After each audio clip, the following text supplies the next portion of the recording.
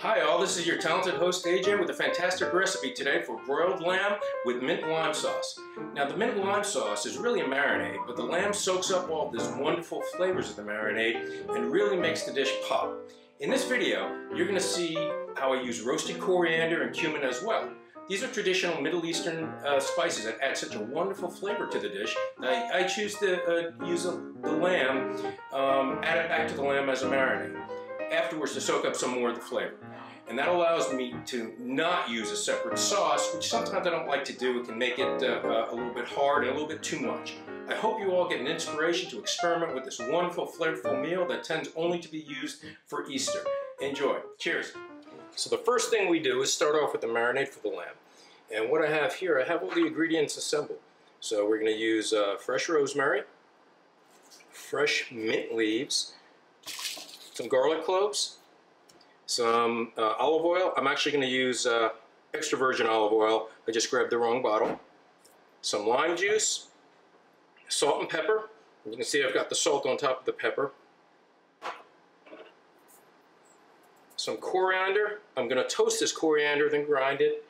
And finally, some cumin seed. And I'm also going to toast these and grind these together. And then I'm going to add those all to the spice mixture and mix it up. So you see, after I chop and put everything together, how I put it together and make the marinade for the lamb chops. Prepared and all chopped up. Okay, you can see I've got the mint chopped up, the garlic, the rosemary, and I mixed the roasted cumin and coriander. I've done that because the same consistency. Now, I like to roast my my spices when possible.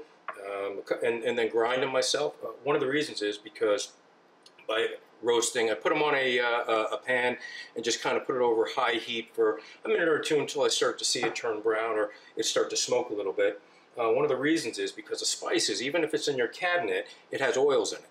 And those oils, you bring them out to the surface, you start cooking them. Now they have a different smell and flavor once you toast them a little bit. I wish you could smell it. It smells wonderful. I love coriander. It's probably my favorite spice. So what I did, and I've got a grinder. A lot of people use the electric grinders, what you can use for coffee. What I prefer to use is something like this. It's a hand grinder. I got this in Turkey years ago. It's a Turkish coffee grinder. It gives an even consistent, kind of a rough to fine, it's not real fine, but it's not real rough either. Kind of a medium grind.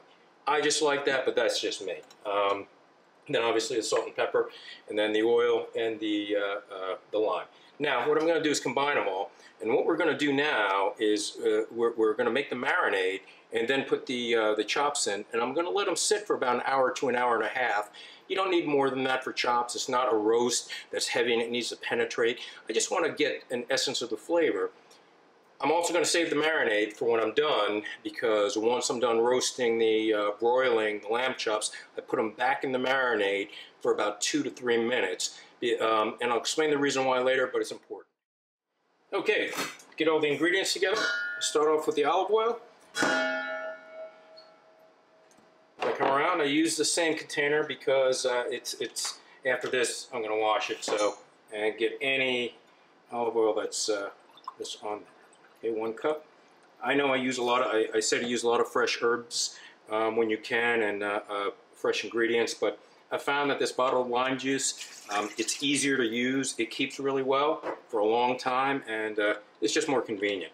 And the difference in taste is not significant enough for me to worry about it. Okay, so I added the olive oil and the lime juice, add the rest of the ingredients. Garlic, add the mint, the rosemary, add the cumin and coriander, and add the salt and pepper. Alright, I'm just going to mix this up. So these are nice shoulder cut lamb chops. Lamb tends to be expensive. You know, a lot of times what I do around Easter time, where a lot of people tend to eat more lamb, I'll buy some and I'll freeze it and defrost it when I use it. I think it's it's eaten more overseas than it is in the US, but it's a red meat. This, you can see, is kind of marbled with a lot of fat.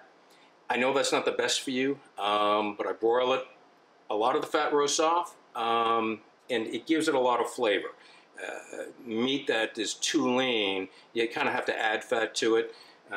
That's just my personal preference. Again, you know, and you'll see with the rest of the foods I cook that I try to balance it out. So I'll use this for flavor, and then the other things I'll have more of a healthy mix. So anyway, so I've got this. Now, what I did is I mixed it up in the container, but I use, see what I do here? I use a square pan, all right? Let's see if it's gonna fit there. I'll make it fit. There we go. A square pan, one, because that way there's more surface area exposed and I can get it as much submerged as possible, okay? So all I'm gonna do is pour it over there. All right, now a lot of people, the way you've been, you know, raised to eat lamb, myself included, over Easter time, you know, sometimes Christmas or big holidays like that, is to have mint jelly. Now, growing up, my mom loved mint jelly. I hate it. That's the nastiest stuff ever. Just like I hate canned cranberry sauce for turkey. I think it's nasty. That's just my opinion. You know, I know it's a tradition in a lot of households, but it's just something I could never do. I'll make a mint sauce, and I like the flavor of mint with lamb. I think it goes, but I like it more as a savory as opposed to a sweet. And mint jelly is really sweet, and I just don't. That's me. I don't like that. If you like your mint jelly, by all means, please use it.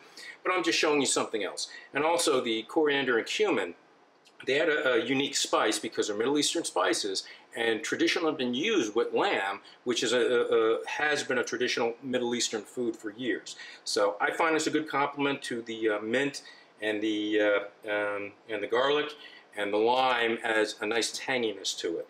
So this bowl I used, it's a stainless steel bowl.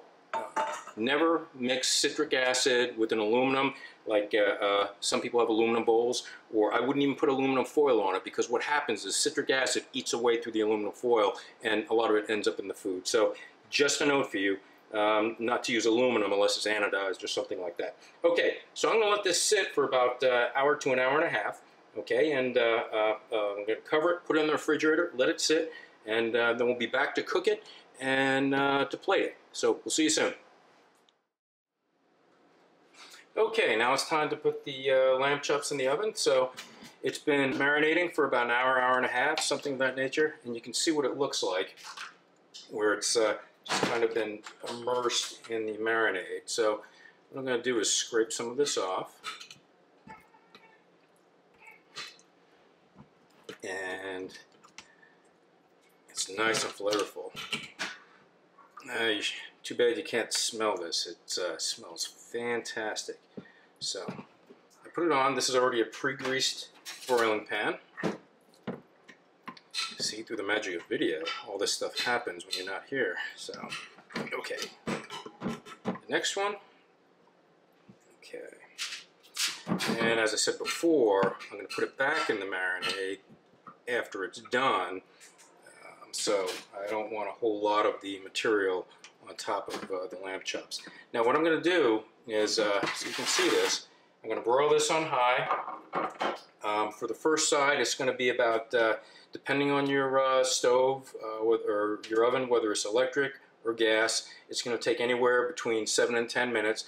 Watch it. As it starts to caramelize on the top, you don't want it to burn. So about that time, that's when you flip it over. And inside will be nice and medium rare by that, if you do it. Now, it's going to take longer for the first side to cook than the second side to cook, so about half the time that you cook the first side for the second side. So in other words, if I cook the top side, the first side on 10 minutes, the other side would be 5 minutes. So a total of 15 minutes time. Now I know my oven, so it's going to take 7 minutes on the first side, and so it's going to take about 3.5 minutes on the second side, so about 10 minutes, 11 minutes or so. Okay, I'm about to flip the lamb chops over, but I just wanted to show you, this is what they're going to look like on one side when it's done. One thing else I didn't mention is you want to put the broiler rack as closest to the broiler element as you can, about 6 inches. You can see where I have mine. And I also put probably about a cup of water on the bottom of the pan, because as the fat starts to drip, it can catch fire. So I do that too. And here is the completed product. I've got my lamb chop with sweet potato and sugar snap peas. So thanks for watching.